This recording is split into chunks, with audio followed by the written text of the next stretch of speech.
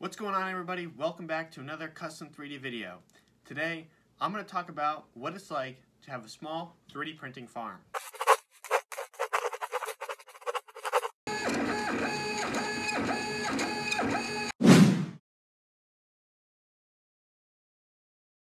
In this video I'm going to talk about what kind of printers I use, what CAD software I have, what slicer I use for my printers, what computer I have, and how many printers I have.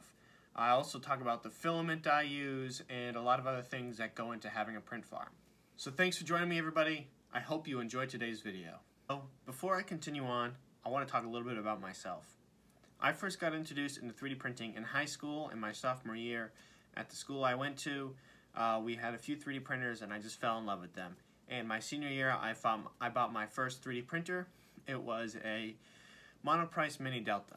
And that thing was awesome up until I broke it trying to fix it. Kind of an oxymoron how that works on. And then a few months later I bought a CR10 Mini, and then I bought another one, and then I bought another one, and then I bought a Monoprice MP10, which was a mistake.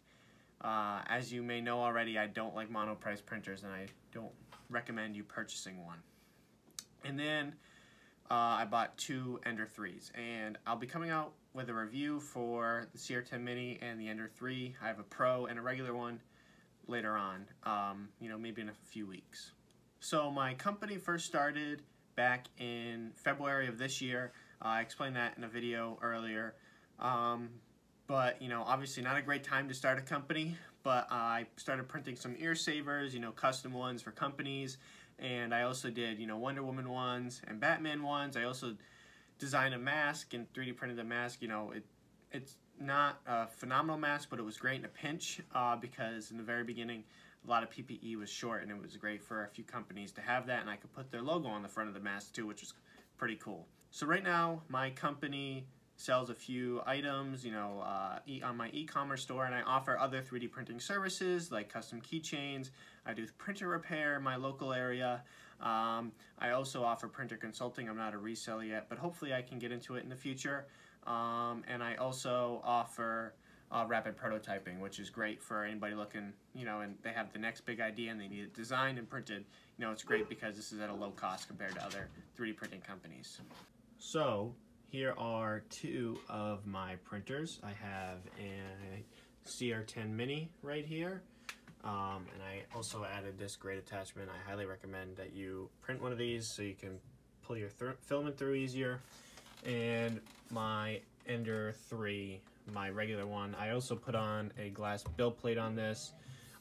It's got like that surface that you can get on some of the Anycubic printers, but if you flip it over, it's also a regular glass surface. Then I got two more printers right here, an Ender 3 Pro and another Mini, as you can see. And then over here I have another CR10 Mini. So here's some of the filament I use. I have some Sunlu, I have Best Q, I think that's the name of the flexible filament that I have, and I have some Mad Hackers Pro PLA. Now I have like 5 spools of each of the colors you see here. So I have, I think, 40 spools of filament, which in comparison to other YouTubers really isn't a lot. Now I have some PETG, I have some Duramac, and some Overture. I have like 9 or 10 spools of PETG. Great stuff.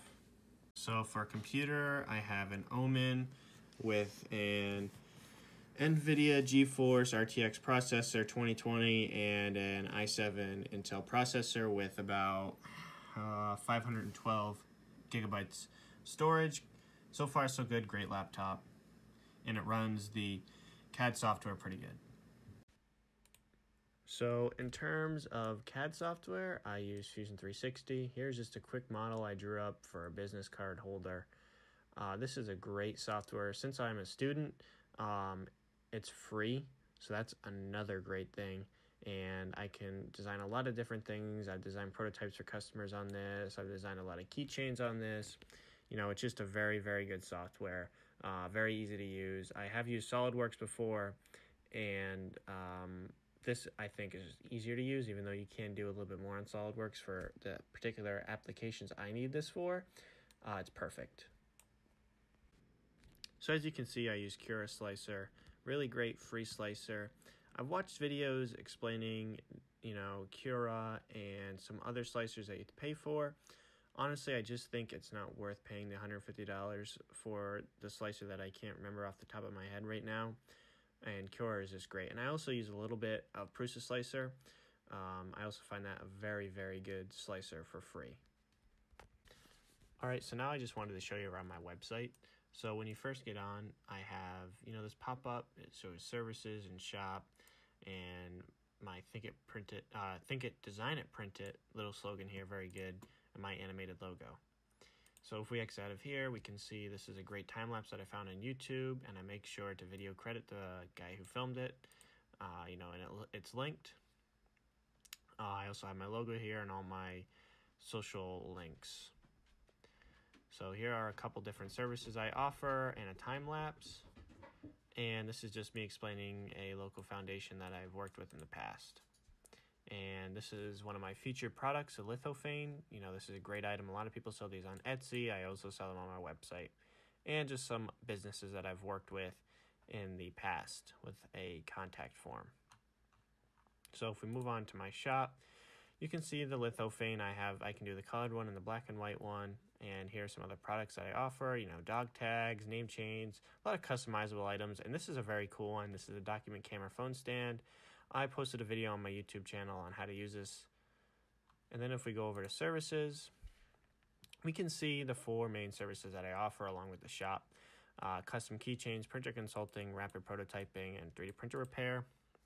And they go into deeper detail about these other services in other videos. And if we go to my About page, then we can also see, what my company does and the printers that I have and some great videos. And I make sure to, whatever videos I use, I also make sure to link them just so I give them credit. So thanks for watching, everybody. Thanks for stopping by and checking out the video. I really appreciate it. Thanks for checking out my company and what I do and my small 3D printer farm. This is great, and I encourage everybody to do this if they like 3D printing. It's a little bit of money up front, but the experience you get from it and just learning how these machines work, it's great for any aspiring engineer looking to just build their own business. This is just a great starting point to get into, so I really, really encourage people to do it.